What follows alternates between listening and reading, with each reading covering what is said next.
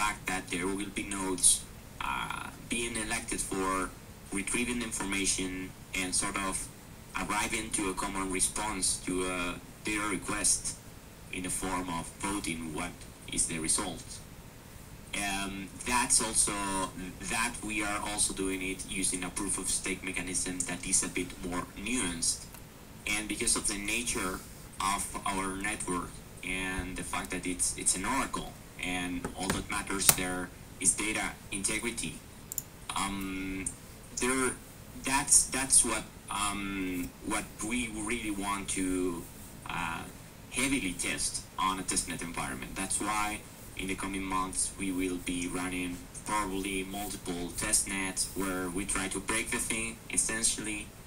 And that's if I were an attacker, if I had to put on an attacker mindset, which is what we will need to do for that stage or that phase, that will take trying to essentially monopolize witnessing committees, which is when you have an Oracle query, a data request, and you say, I want these to be resolved by 10 or 50 nodes, whatever, in the Witnet network that will be randomly sampled and secretly sampled.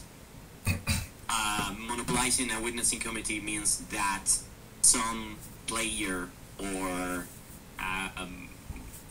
multiple players colluding will whether they will be able to tamper with the result of an Oracle query by forcing themselves into being a majority in that committee. That's essentially the main attack that one can imagine on a system like Witnet.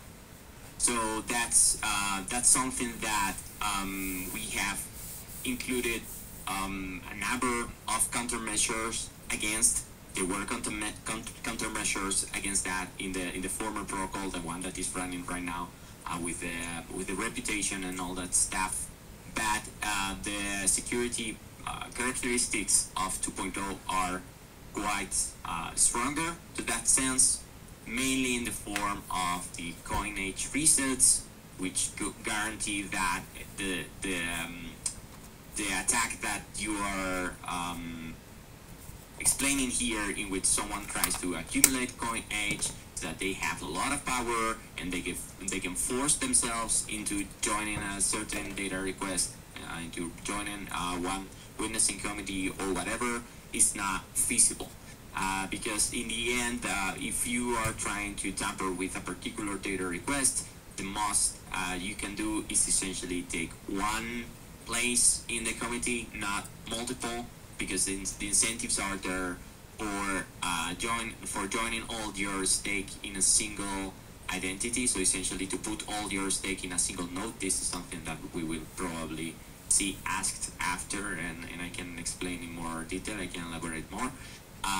But essentially this attack that is said here, in which I will refrain from proposing blocks and just accumulate coinage that will multiply my stake, and that will become like my network power, and I will accumulate that and leverage it in the future to tamper with the content of some block. That's not even that's simply not there's no incentive in doing that, because this is a blockchain and it's a property of any public blockchain that even if you can force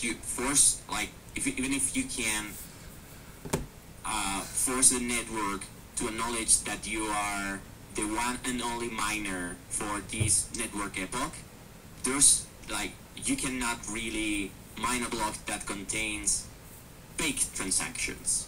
You can mine a block that contains only your transactions, or you can mine a block in which you decide to censor other people's transactions, and you can mine a block in which there are no transactions. Those are the three things that you can do if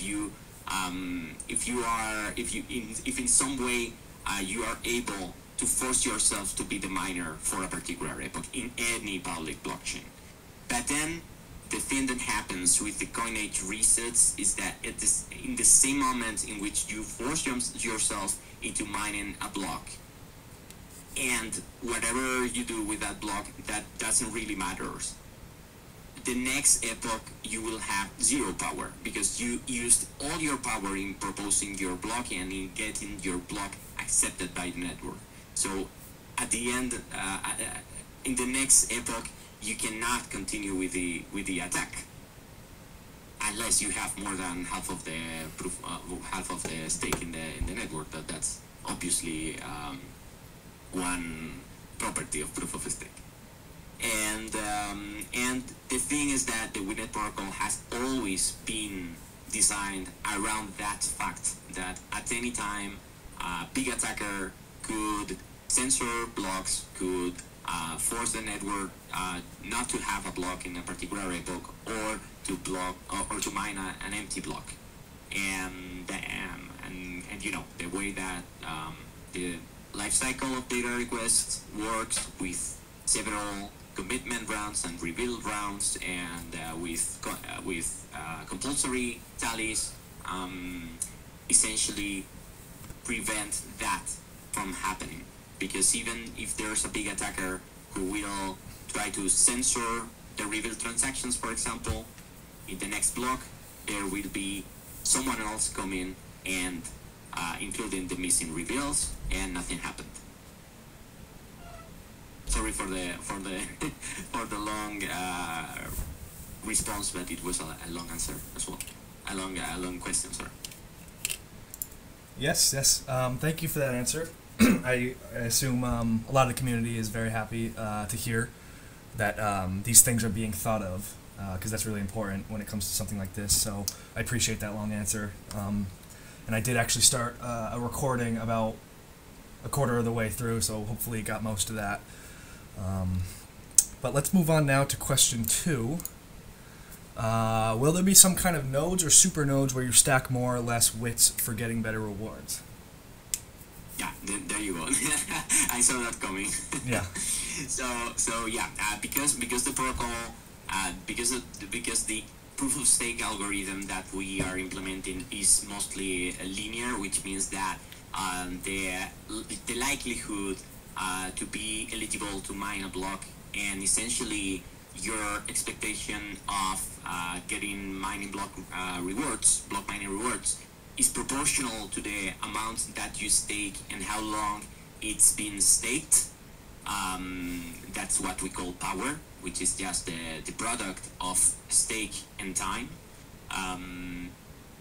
There's no theoretical advantage in splitting your coins among multiple nodes, because if you have 1,000 coins and you stake them into different nodes, you have 500 and 500, and then you multiply by the time, but the total amount of power will be exactly the same as if you stake that into a single node. I think this is something that everyone can understand. Then, in practice, of course, we will document all of these, but essentially there's the recommendation of splitting your stake into couple, like 2 or 3 different nodes, maybe in some different VPS providers or whatever, just not to put all the eggs on the same basket, essentially. Because if you are when you are validating blocks in a proof of stake mechanism network, there will be slashing if your node becomes unavailable, or if it's not performing as expected. So it's always a good idea to limit the risk of losing your part of your stake by simply splitting that into a couple of nodes, and then if one fails, you are essentially limiting the amount that you will be slashed for. But at the end of the day, no, there are no like super nodes or any kind of super linearity or exponential rewards for staking more. So essentially, if you stake twice the amount, you can expect to get twice the rewards.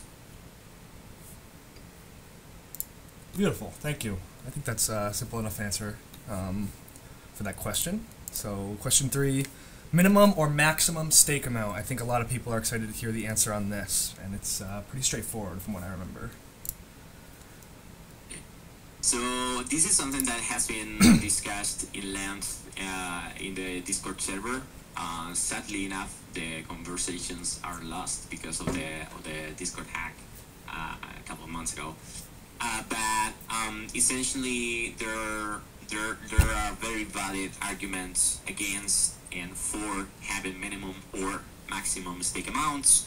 And the agreement that we reached is that we didn't need to have a big minimum, a big ask for the minimum, and the only reason to decide to have a minimum is to prevent essentially spamming and keeping the data structures that the staking system needs in a size that works in memory and that doesn't change the requirements, the hardware requirements for running a node. So the minimum that we are working with right now, the value that is on the table right now, it's 10k with 10,000 with, which is roughly like $50. So it's pretty affordable, and from that amount on, it's completely linear, so you can stake whatever amount you decide. Greater than that. Then for the maximum. There are clear references of systems that have a maximum stake amount. Main one being Ethereum, where you need to stake 32 ETH. That's the minimum and the maximum if you are running a validator. If you are staking in an exchange, you can do whatever because you are essentially lending them the coins for them to stake. That's if we look at what's happening in Ethereum, there's a heated debate about exactly this, because they put the minimum to prevent spamming and not to have big data structures, as I explained. But then they introduced a maximum, which essentially does the same. When you have a maximum, as people have more coins than the maximum that they want to stake, because if you want to stake, for example, 100 ETH and the minimum and maximum is 32, you need to run 3 validators, right? So what happens is that the network ends up having a census of validators that doesn't really represent the amount of independent node operators that there are in the network. It gives a false sense of decentralization, and it forces the system to have a very lengthy list of different validator addresses and to keep track of their stake, their slashing, and so on. And that's rather costly to compute in every single block. And it's very spammy. So they are considering removing that maximum or changing to a different model to get rid of this stuff that is actually precluding very nice features for future upgrades of the Ethereum protocol that are not feasible with that maximum in place. So we have learned that lesson, and we have essentially run away from setting any maximum. There's one maximum in practice, which is only because of mathematical reasons and computer science reasons, but that amount is probably way above the total supply of Bitcoins. So in practice, the limit exists, but at the same time, nobody will hit it.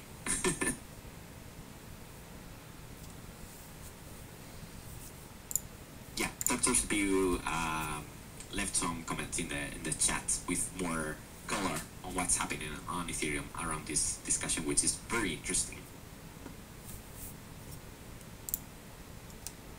Awesome, thank you for that one. All right, next up. Will there be a queuing mechanism to stake like in Ethereum? This is a great question. Very excited when I saw this one.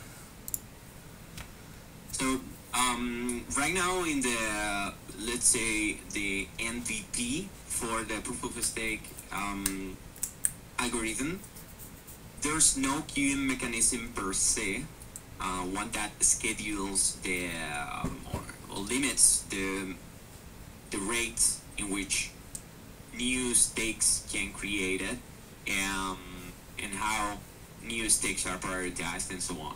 But because of how block space works in Witnet, there's an organic queuing mechanism, let's say, in the sense that when you want to stake, you will need to issue a stake transaction that will remove balance from your wallet, and that will deposit that amount of stake to your node, to your validator node.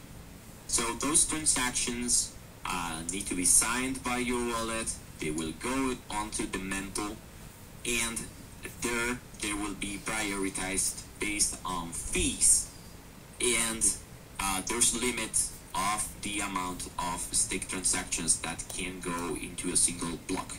So we can essentially expect, during the phase in which 2.0 is not yet active, but it's already locked in by the TAPI mechanism, during that month, at the least it will last a month, and during that month people will be able to start staking and issuing stake transactions, which will become allowed by the network at that point, before proof of stake enters into force.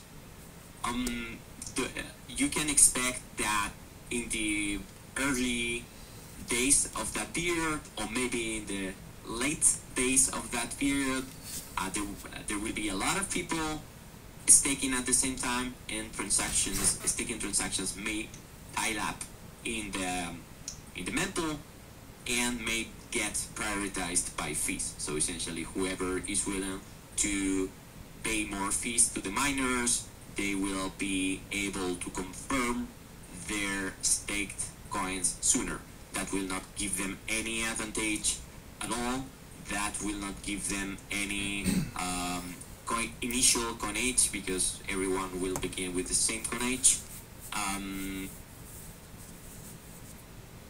So it's only a practical thing, and shouldn't affect much. Then once the 2.0 thing is running and proof of stake is running, there's the same mechanism will still work for prioritizing the staking transactions, but there's an ongoing discussion on whether to implement fancier mechanisms for staking and staking. And there are significant points regarding security and stability of the network that are being taken into account. But the discussion is still ongoing, and decisions need to be made in the coming weeks and months on whether the first release, like the 2.0, will have all of these, or whether we need more information and we will wait to see how this works on 2.0 and then make a decision for 2.1 and so on.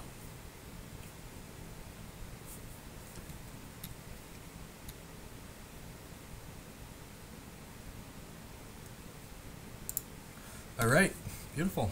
Thank you. Moving on to that. Question 5. Can we send staking rewards to an external wallet like we currently can? So in the very basic, like in the MVP of the proof of stake mechanism that we are implementing, this is not a possibility just yet. We can see that there is some demand for it, so probably it will be considered. By default, right now, what we are implementing essentially restakes all the rewards. So if you staked 1,000 WIT and you mine a block and you get 250 WIT, those 250 WIT will be added to your staked balance automatically, and you will be able to leverage that additional stake immediately. But I understand that some people they find it very convenient to have this automatic redirection of rewards towards their MyWit wallet or Sheikah wallet. I think it's something that needs to be considered and taken into account. I don't know if for 2.0 or 2.1, as I'm saying, for a future release, because at the end of the day, this is all about convenience, and right now, for me, my priority right now it's security. Right, one step at a time, making sure the thing works first. I agree that that's probably most prioritize that first over anything else. How do I stake WIT? Okay, so I think this person asked it is a little bit wasn't really too sure about the actual transition, but I think it's a good opportunity to kind of talk about the stakes tracker and the staking transactions along with the unstaking transactions that are part of the 2.0. So essentially, staking is made when you want to stake, you will have to issue a staking transaction from your wallet. So we are planning for that to be a possibility from MyWit wallet. You will have some button there, whatever, a menu where you can deposit your WIT coins that will go from your wallet to the node that will be actually doing the validation. Then unstaking works in a similar way, in the sense that you will be able to issue a transaction that essentially unstake the amount that you staked or a fraction of it, and that will withdraw those rewards, and that will go back to your wallet. Then there's one nuance there, that is that when we were modeling this, we realized that there could be some situations that are not nice, in which someone can accidentally or purposefully stake their coins into an address that they don't control, and that's scary, both for whoever is losing control of their coins, and also for whoever is running the validator behind that address, because they are essentially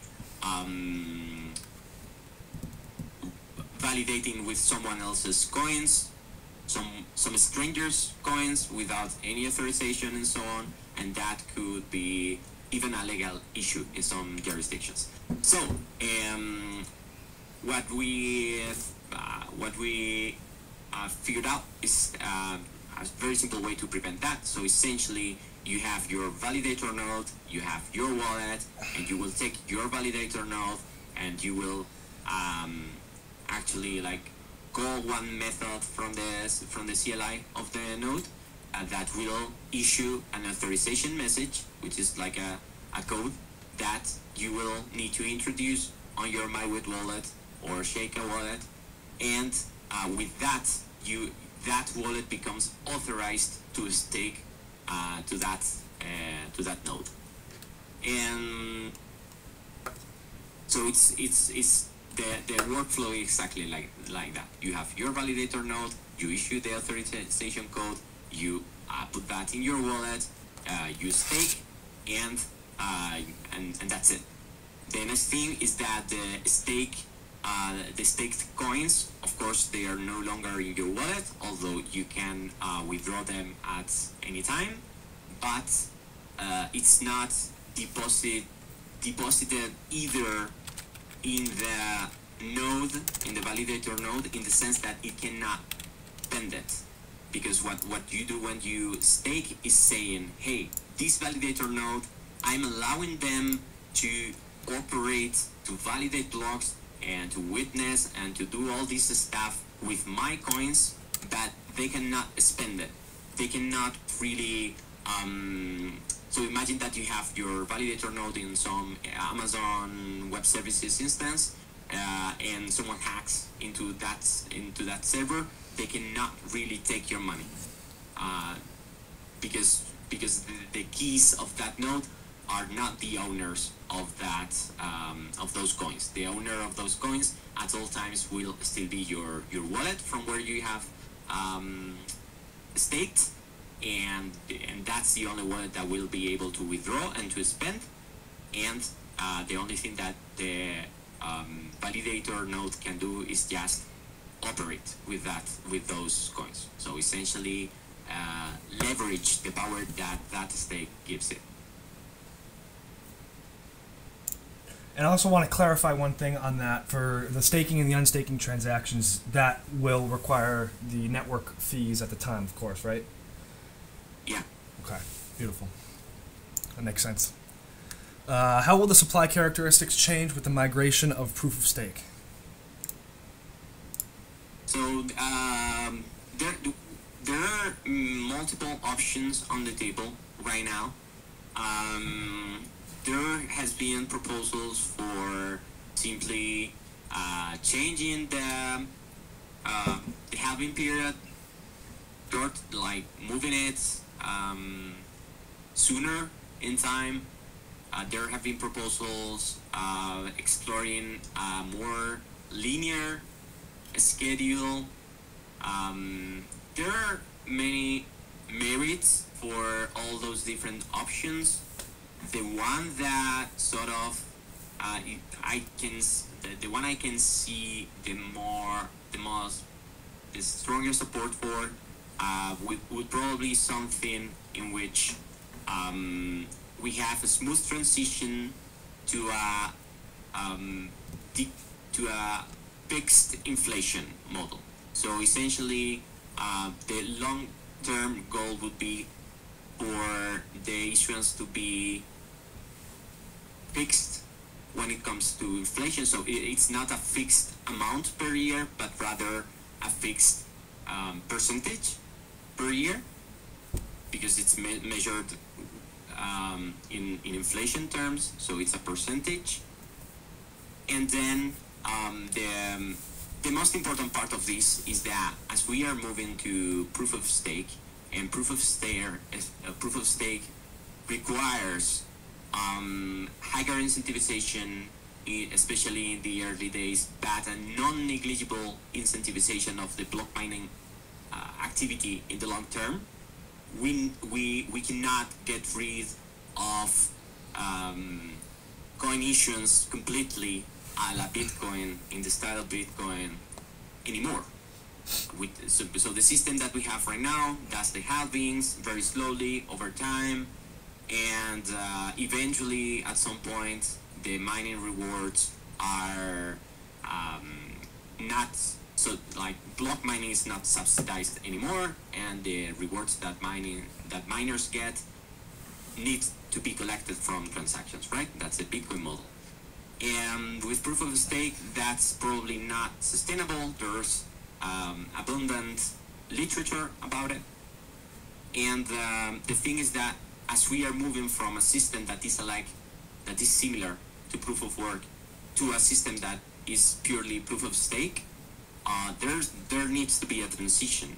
Like, we cannot change the inflation from one day to another and change the rewards from one day to another, which is what the halvings do.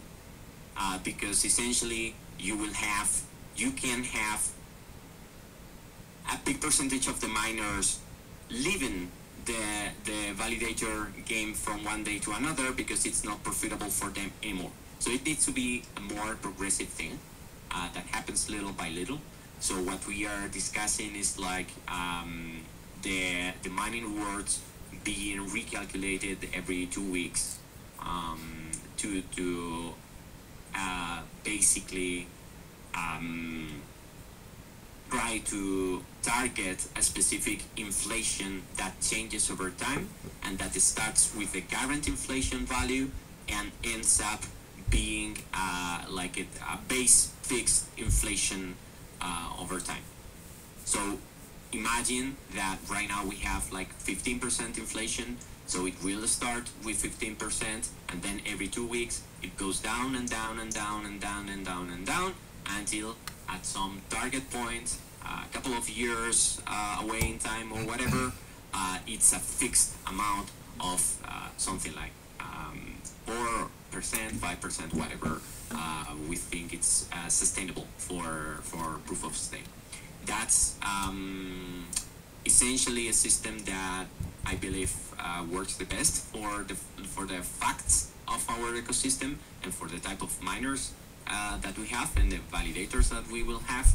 And essentially, it's a system that it's quite balanced because it guarantees a smooth transition between the Bitcoin model and a model that resembles more what Polkadot or Solana have right now. All right, awesome. And just Dr. CPU asked a question. The address to which the unstaked value will be sent is automatically the same as the address from which the staking address originated. If you want to jump in there. Yeah, short answer, yes, because the only address that will be able to withdraw, or the address where the rewards or whatever value gets unstaked goes to, is decided upon staking. So when you stake, your wallet will actually put the unstaking address in the transaction. It's like it will commit to withdraw the rewards and so on to a particular address that it will be generate at that point. Awesome. Question 8 here. What will the approximate APR be? I know who asked this, and I'm going to dox him. It's Dr. CPU. I was telling him that I was excited that we didn't have any of these questions in this forum, and of course he did have to go and ask that. For shits and giggles, I guess we can see if we can answer this, but I'm still not sure if we can yet. What will the approximate APR be? Oh, yeah. If you, I can later. I can maybe quote that on the Telegram chat or paste those messages into Discord or whatever. This has been discussed a couple of times on the Telegram channel. So Pete here runs some numbers, and he has a very nice spreadsheet where he explores different scenarios. I also wrote some formulas there where you can essentially reproduce the same numbers, but essentially the APR is a function of the inflation. So how you're essentially, when you stake a certain amount, you are staking an amount that is compared to the total amount that is staked. So let's say that you are staking 10% of the network, so your rewards will obviously be 10% of the inflation, and that's it. There's no mystery to it. So right now, because the inflation is rather high, there's a big amount of Bitcoins being freshly minted every year. The rewards initially will be quite high, which is something to expect and something completely desirable in a proof of stake, in a newly introduced proof of stake mechanism, because we want to attract a lot of miners, new validators, and a lot of new people to join this community. And for doing so, obviously, they will need some Bitcoins to stake in the first place.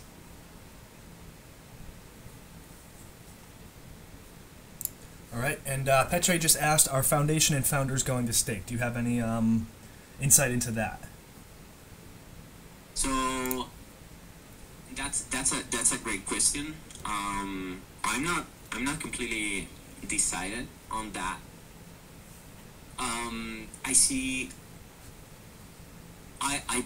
I buy the arguments for and against that. Ideally,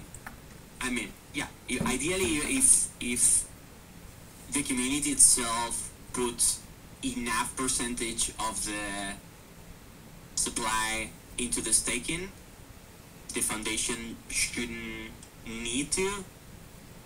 but at the same time, I think it's a good idea that in the early days the foundation does stake at least some of their coins with a view to having some base layer of security in the network, so that if someone tries to carry any kind of attack on the proof of stake mechanism while it's being bootstrapped, it becomes more costly for them, essentially. So right now, that's more or less my take, that for the sake of security and rising the bar of security and the cost of a theoretical attack, it's probably a great idea that everyone who can stake their coins, they go and do it. That includes the foundation, founders, every holder, you know, the big guys like Arrington, Draper, whatever. They should. They really should. It's in their best interest to do it. All right, question 9. I am not technical enough to run a node, but want to delegate my wit to a node. How will this be possible? And I think you kind of touched on that, but it's another good opportunity to kind of see if we can delve a little bit more into it for those who might not be willing or able to run a node in the early days. So if you, for this kind of persona, there are, in general, there in every proof of stake mechanism, there are three main ways of acting as a staker, sort of. One is to be a real validator, like you run your own node, you deposit some stake there, you collect your own rewards, period. That's what's implemented in the protocol. That's all about that's the native staking mechanism of the protocol. On the other end, you have the guys that will stake in exchanges, for example. As I mentioned before, when you stake in exchange, you're not really engaging with the staking protocol, with the protocol itself, with the network, with the staking transactions, and you don't own the coins that are being staked. Because essentially what you are doing is depositing on some wallet of the exchange, and you are giving them your coins, and they will add those coins to their existing stake. They will become more powerful, and they are promising a share of their rewards. That's exactly how it works. But then, of course, we expect exchanges to support staking of WIT coins. That's something that we can completely expect, and to the extent possible, we will facilitate all the documentation and all the integration guides for that to happen as soon as possible, because it's a very interesting opportunity and a very easy way to onboard non-technical people into the project and into our ecosystem. But then there's also an option somewhat in the middle with the protocol, with the staking protocol that I outlined before, which is that essentially if you have coins on your wallet, on your Witnet wallet, on your MyWit wallet, whatever, and you can and you want to actually have more control, you can have someone else run a node for you, and they will run the node, they will issue the authorization code, you will put that authorization code onto your wallet, you stake. They cannot do shit with your coins, they cannot really steal your coins. What they can obviously do is just turn off the server and force slashing on your coins. That's something unavoidable, but that's rather a model that you do on with someone who you trust, either someone who you trust because it's your friend, like you have your friend run a node for you and you stake your coins to their node. That's perfectly fine. that can be done. And the other case in which this can also happen is that, well, I could imagine someone who does this as a service, maybe, like, validators as a service, which is quite a thing in other networks, and there are companies that do that, and that's with this same model, that's perfectly allowed. So it's not like you're delegating your coins, but rather have someone else run the infrastructure for you, and you will stake onto the address of that node that is being maintained by a third party, be it your friend or a company. That's a great answer. Is there a roadmap planning for proof of stake migration? I think we could probably skip this one because we actually did cover it prior to this. We covered the roadmap. The only thing I want to circle on is that once everything is ready to go live with proof of stake and 2.0, I want people to have this idea clear in mind. There will be a period in which the network has decided to go full 2.0, but the new protocol will not be enforced yet. And that period will be at least 1 month in which people will be able to stake, but there will be that stake will not be used to decide which nodes can validate blocks. The old protocol will still be honored, and there's another requirement for going for the activation of proof of stake, which is that the total amount of coins staked is above a certain threshold, something like 200 million, 300 million, is yet to be decided, so that the initial incentives and the initial security of the network actually lives up to the expectations of security that the current users of the network have, because this will be at zero downtime transition, so there will be no merge or anything like that. It's just the nodes changing their behavior from version 1.6 to version 2 of the protocol from one moment to another, once those requirements are met, that there is enough coins staked, and that there has been at least 1 month for people to stake their coins.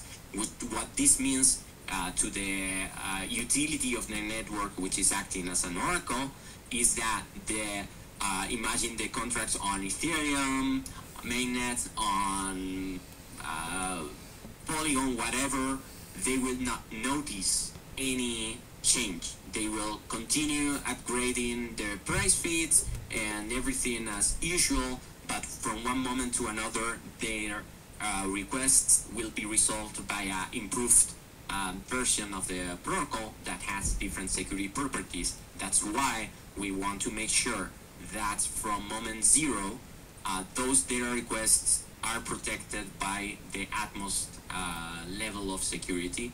And after discussing it here on Discord for a long time, we saw that something like setting the threshold on 200, 300, 1,000 million WIT will be probably enough and not delay the activation of the 2.0 and the proof of stake mechanism for too long. Because if we set it too high, the risk is obviously that people will be lazy and not stake enough coins, and proof of stake would essentially be delayed sine die, and we don't want that.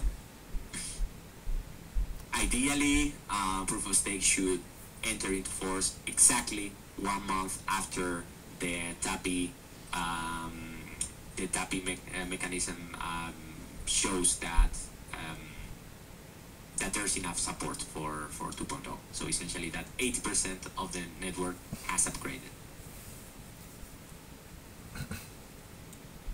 Awesome. And we're going to see if we can do a segue here. Petre asked, With switching to POS, are you planning to invest in marketing exchanges, better liquidity, and simple with more advanced tech? Or are you going to improve other sides of the project?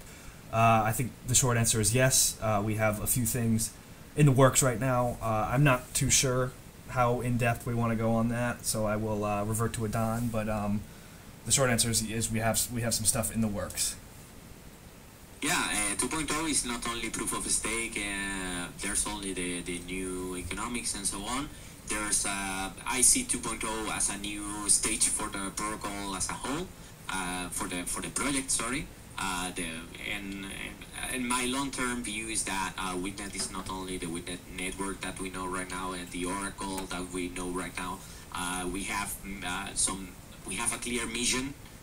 We have a clear vision as well, and right now we believe that the best place we can devote our efforts is in this effort for improving the security and the economics of the Witnet Oracle and the Witnet network.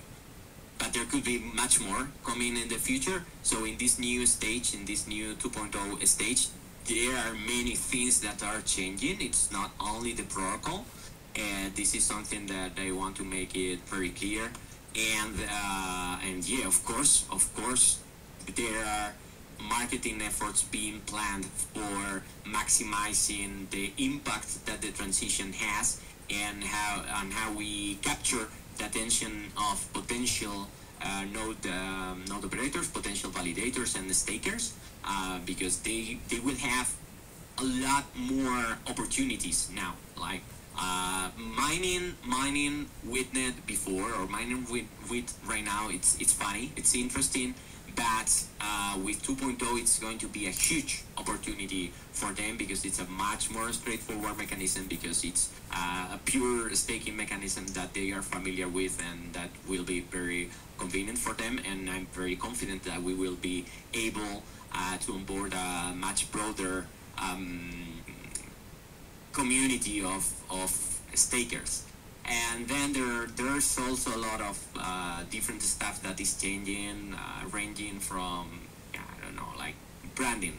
Like we are undergoing a full rebranding of the Witnet brand to make more clear communication, to more clearly state that Witnet is a next generation Oracle that is here to change completely how smart contracts are secured and how DeFi protocols are secured, and also to highlight the powerful nature of the Witnet Oracle, especially of the 2.0 version, as it will enable a number of use cases and give smart contract developers and protocols a lot of new opportunities to create valuable stuff and to be part of the next generation of crypto stuff, you know.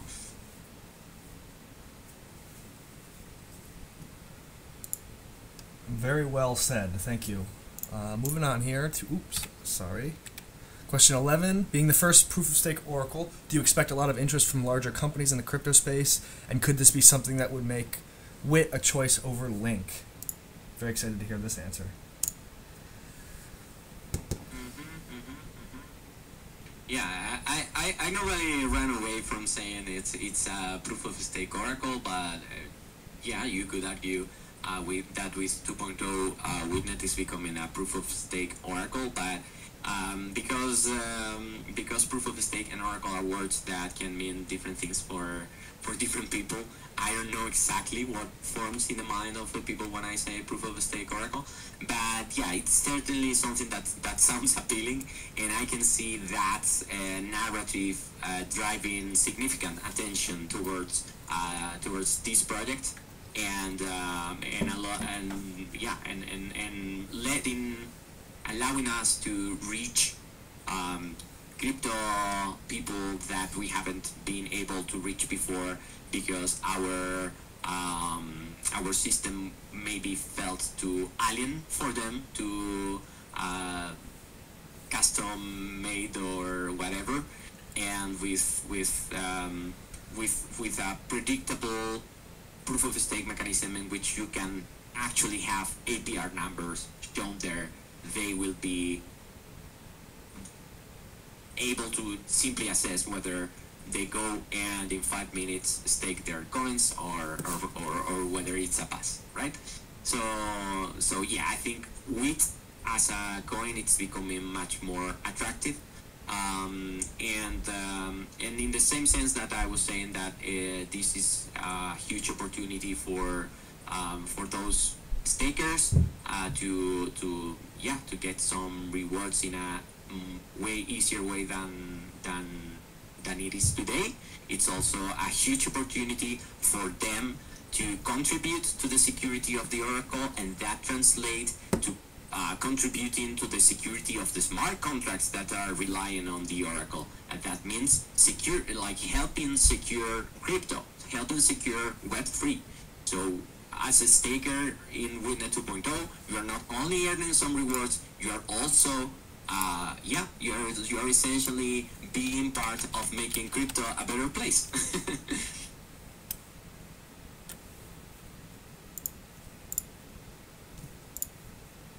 All right, and we got a question here by T. Where can we find staking information? Are there levels? Not too sure what he means by levels, so maybe we can give him some time to clarify, and we'll move on to question 12.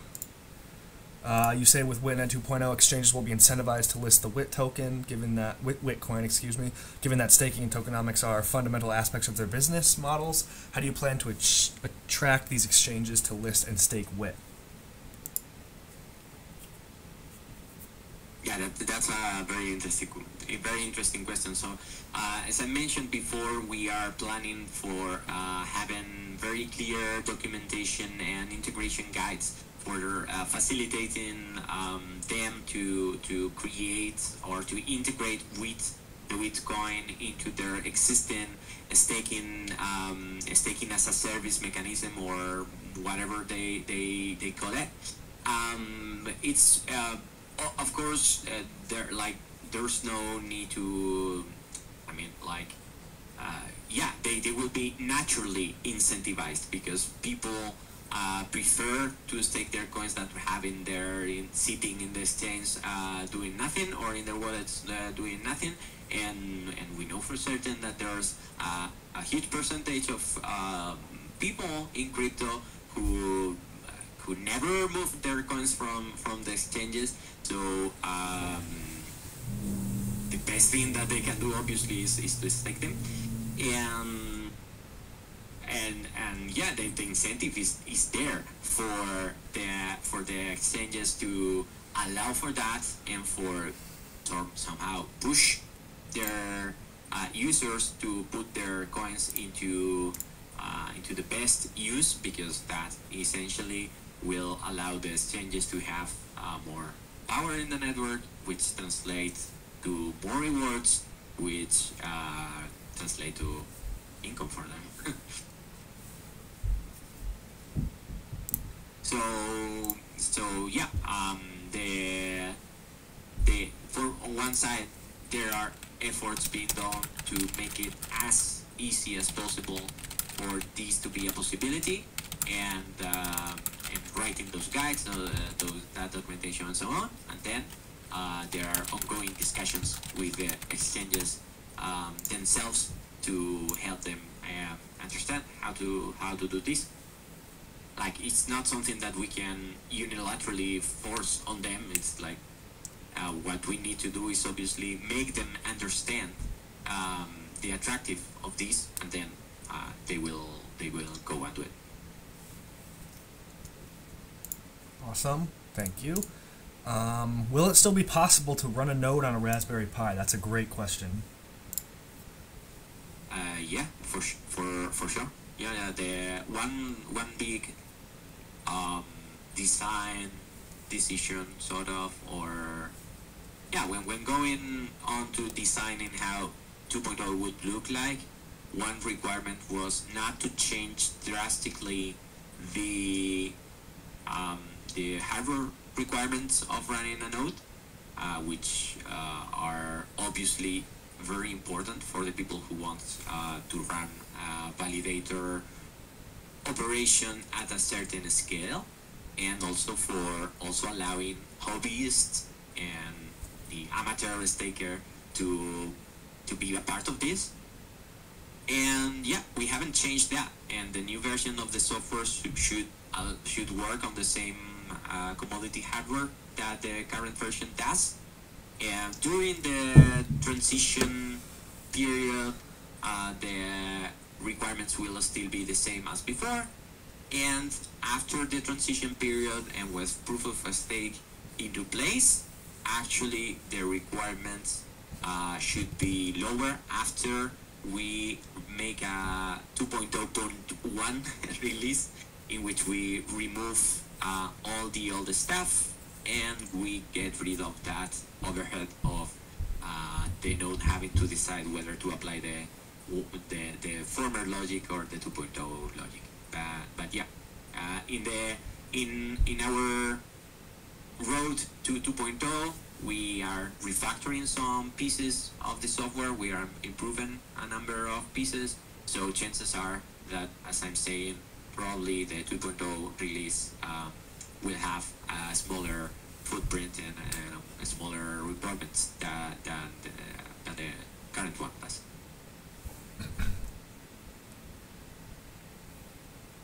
Awesome. Okay, and yeah, Dr. CPU has a great point there, because with 2.0, one of the things that related to the coin issuance thing and so on, we will have shorter blocks. This is something that I almost forget to mention. That accidentally sort of reduces the memory requirements, because you don't need to accumulate so many transactions in the mempool. You don't need to accumulate a lot of stuff in memory, because with shorter blocks, because you essentially wipe off all that cached information more often, and it's written to disk more often. So actually the RAM, the memory footprint should be smaller. That's a nice point. cool. And T asked, I think we kind of covered this, but he said he was a little late, so maybe we can go over it really quick for him. When I want to run nodes, should I wait for transition to complete, or can I do that already? What's the question again? When I want to run a node, should I wait for the transition to complete, or can I do that already? And I think this is kind of an interesting answer. You can do it already. Deposit some coins there. Start playing with the current protocol. Earn some wheats, hopefully, so that you have some to deposit on the 2.0 version. Then for the 2.0 transition, as soon as the 2.0 release is released, we will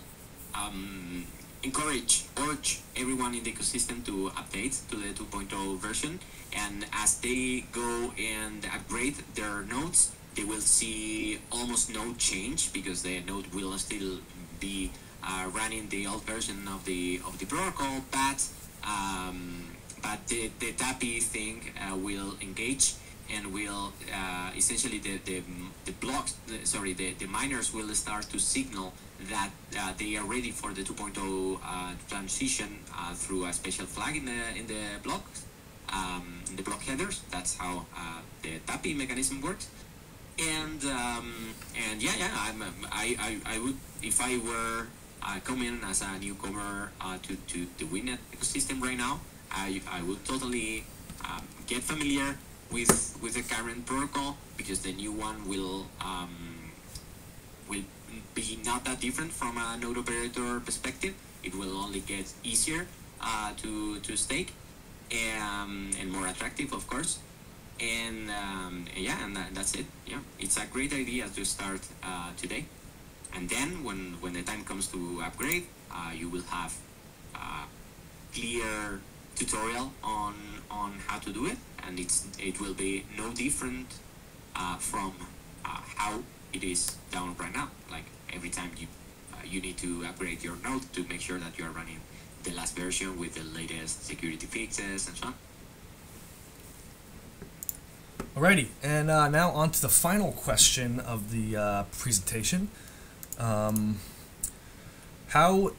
is this affecting your partnership with Reef Chain? And actually, I think it's a good opportunity to talk about how it'll affect our partnerships with everyone in general, but I believe the one who asked this is from the Reef community, who we have a good relationship with. So I think there's a lot of answers here, and it kind of goes into that marketing and listings kind of discussion, but I think it's a great opportunity to talk about how our partners might see the protocol after the change.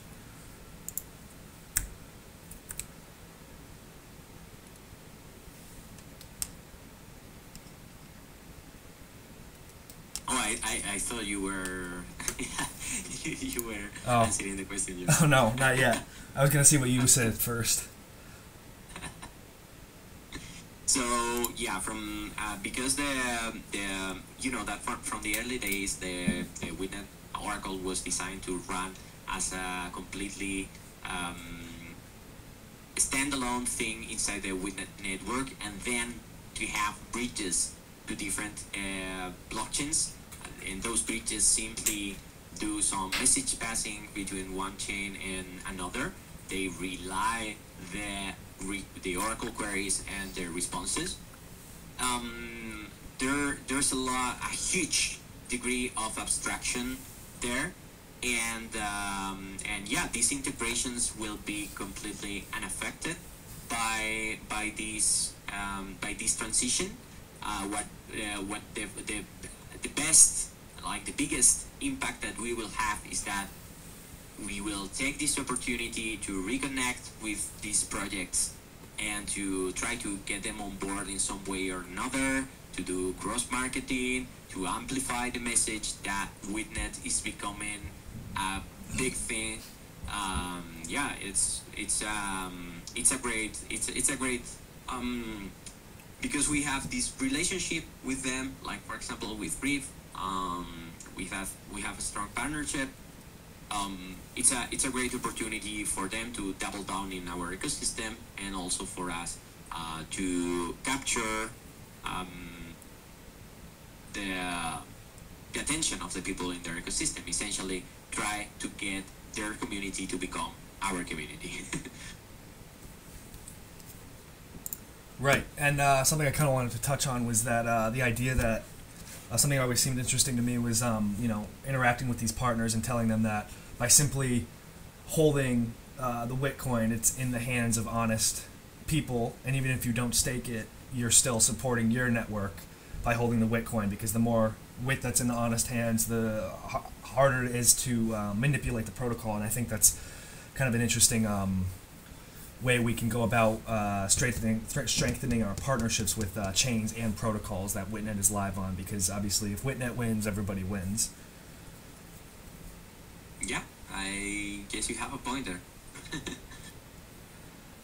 The more coins are out of the market, the better for the protocol security. That's completely out of question, and that's even the bottom line of a proof of stake mechanism. You're saying these coins are here locked for the contributing to the security of the network, and if someone wants to come and challenge that and break the security, they will probably need an amount of coins that is not available in the market. Right. Exactly. Yeah. Yeah. The ideal scenario, this is exactly like that. If we have more than half of the supply staked in the protocol, you cannot break it. But the history has that, and history shows that people are lazy. People are in crypto for different reasons. A lot of coins are sitting in wallets, not moving for decades. And yeah, if you look at things like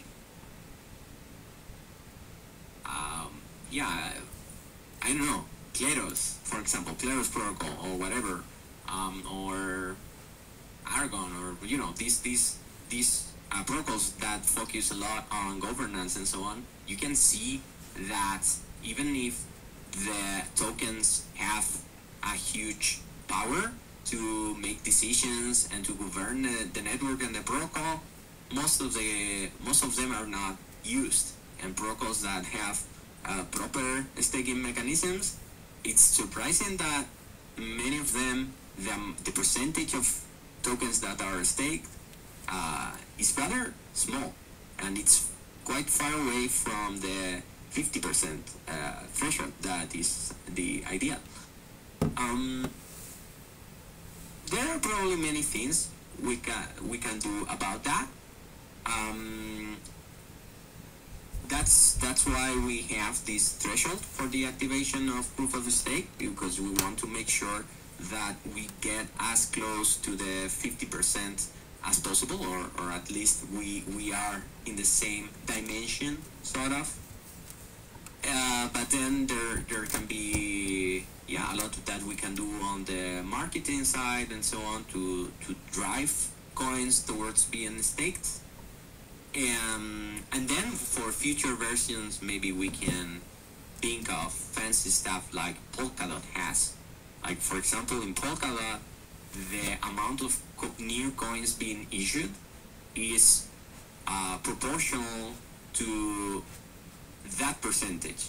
So they have a target percentage of 70%, and if, for example, only 35% of the coins are staked, the rewards are half of what they can be. So it's on everyone's interested to grow the total amount of coins being staked, so that more coins are created and distributed among validators. It's a very interesting model, one that we are closely monitoring and seeing how it plays out and who benefits, because maybe in the future we would be looking forward to implement something like that. For now, our take is that the simpler and the most straightforward we can make the protocol, and with less variables, the better. And then we can iterate on that and build on that. Great, awesome, and I want to thank you, Don, for your time, and everybody who joined us. That concludes the proof of stake presentation. I hope you guys learned a lot about what's to come in the next few months, and I think hopefully you guys had a lot of fun. And I just want to thank you all for joining us. And if anybody has anything they want to add, please feel free to do so now. But we're starting to run up on an hour and a half, so I want to get you guys out of here if you got other stuff to do, because I know it's late elsewhere in the world. Thank you for hosting, Ben. Thank you for everyone for attending. Those were very interesting questions, and it was great to have the opportunity to explain a lot of different stuff that has been discussed here and there, but probably for many people in the community, they were not that clear. We are doing all our best to explain all of this and to produce all the documentation and Medium articles and everything for everyone to be aware of all of this and on the same page. And yeah, everything is looking very good for a successful 2.0 transition in the coming months. And yeah, we're really excited about it, and we count on everyone's in this community's support. Thank you. Yeah, very well said. Thank you, everyone. And without further ado, I think we'll end this here and jump off. And we'll talk to you guys in the Telegram and the Discord. If you have any questions, please let us know. And as long as this recording worked out the way I expected it to, it will be up on YouTube if you missed anything. Thank you all, and talk to you soon.